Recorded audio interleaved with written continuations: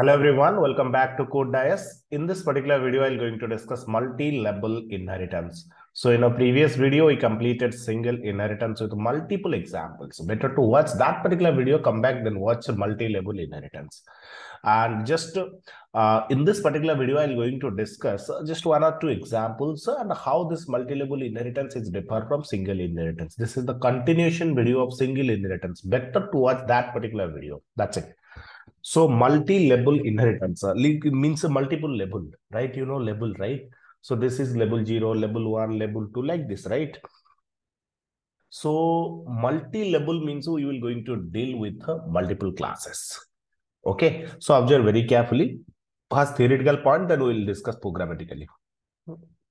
Fine. So in multi-level inheritance, we will going to deal at least with 3 classes.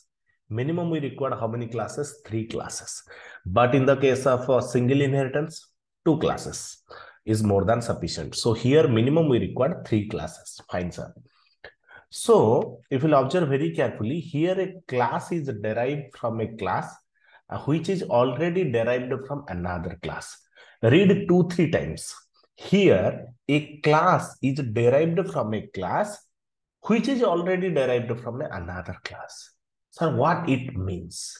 What it means try to understand one example. So parent, child, grandchild. Getting or not? Parent, child, grandchild. So this is the example, perfect example of a multi-level inheritance. Clear or not? So observe. Example. This is a class C, and the class C is derived from class B, and the class B is derived from class A. Beautiful example. Simple, common, like a generic example, I can say. Clear? So that means what? Suppose class A is having 10 method. 10 method as well as 5 variable. Class A is having 10 method and 5 variables. Okay. That means attributes. So by default, this class B can access all the things which is available inside class A as well as its own. So what about C class? C class can access all the things which is available inside a B class as well as A class as well as own. Clear or not? See, observe here I'm discussing with an example. Yeah. So class A is having 10 method and 5 attributes. Fine.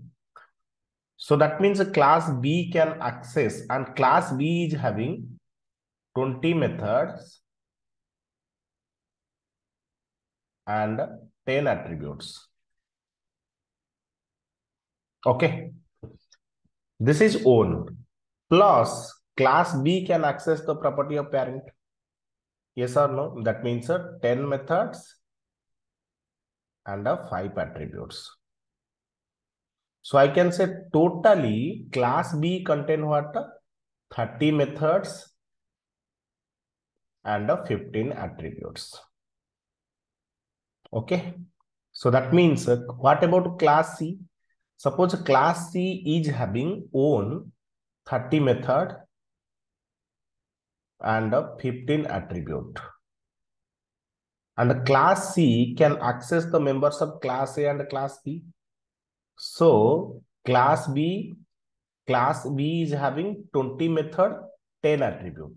Class A is having 10 method, 5 attribute. So that means 20 plus 10, 30 methods and something like 15 attributes.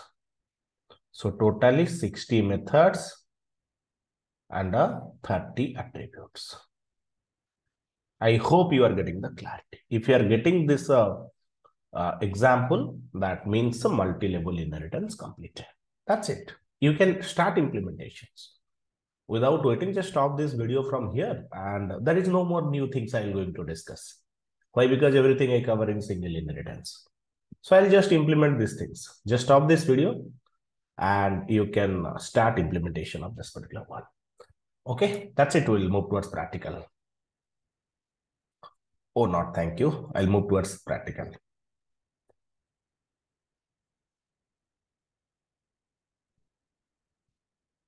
So I created files and all these things. So what I'm going to do, I'm going to write a class A. And class A is having what? Few methods. So first of all, I'm going to create a normal. I'm going to create one method. Okay. So class B A is having one method. I'm going to write a method one.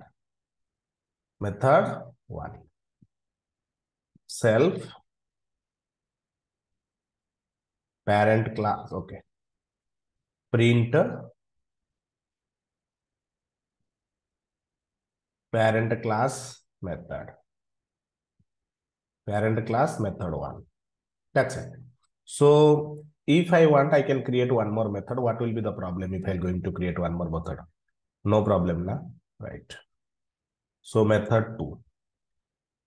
Parent class method two. Okay.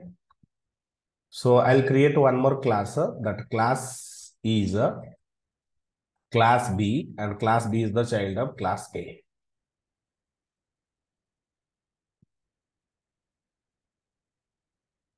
So DEF method 3 self.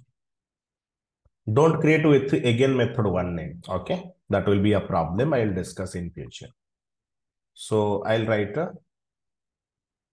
child class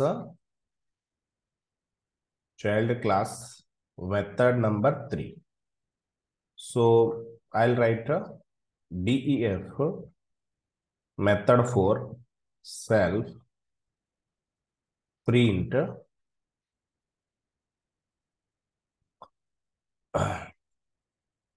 child class method number 4.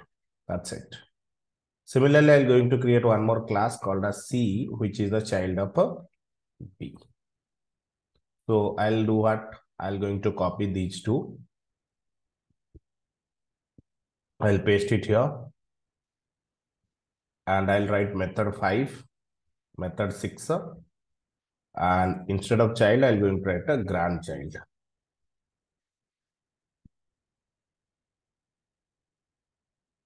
Yeah. Method number 5, and it is method number 6. So now tell me, this is the example of multi-level inheritance or not? Yes, sir. This is the example of a multi-level inheritance. Sir, now what you will going to do? So tell me, class A is having how many method? 2 method. Class B is having how many method? 2 method of its own, as well as a parent is having 2 method. So that means indirectly class B is having 4 method. What about class C? Class C is having own 2 method as well as a B class and A class method. So that means totally class 4 can access 6 method. Sorry, class C can access 6 method. Class B can access 4 method. Class A can access 2 method. So start the object creation of a C class. C is equals to C constructor. So C dot with the help of this C reference variable, can I access method 5? Everything we can access. We can access method 1. Possible? Yes, possible. So method 1 possible, method 2 possible, method 3 possible, method 4 possible, method 5 possible, method 6 possible. We are getting everything as output. Okay. So if I'm going to create the object of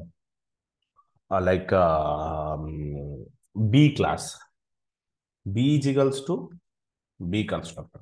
So I can access method 1 possible. Yes, we can access method 1. So we can access method 1. We can access method 2 possible. We can access method 3, 4 we can access. Yes or no? Yes, sir. Method 3 we can access. Method 4 we can access. But we cannot access method 5 and 6. If I'll write method 5, it will going to give me the error. Array B class, you cannot access method 5. So that's why we are getting error basically, right? It's clear-cut information from my side. So I hope you are getting clarity, and I hope you people know these things basically. Why? Because it's a very fundamental and simple concept. So similarly, you can create the variables also. If you are interested, you can create the variables self.a or self.x is equals to 100 or something, like you can create the variable and you can access those variables also. I'm not going to make a video like a long. Why? Because it is not required. Those who know already single inheritance with multiple examples, those who already watched that particular video, it's very common for them, right? So your duty is what? You can extend a D class, E class, you can do like this, and you can create the variables. Okay, you can change its value and all these things. Okay, just try to convert that single inheritance video to convert, in the sense what, try to do the similar type of example. Okay, and that's it, and thank you so much for watching this particular video. We'll meet in the next video for continuation part. Thank you so much.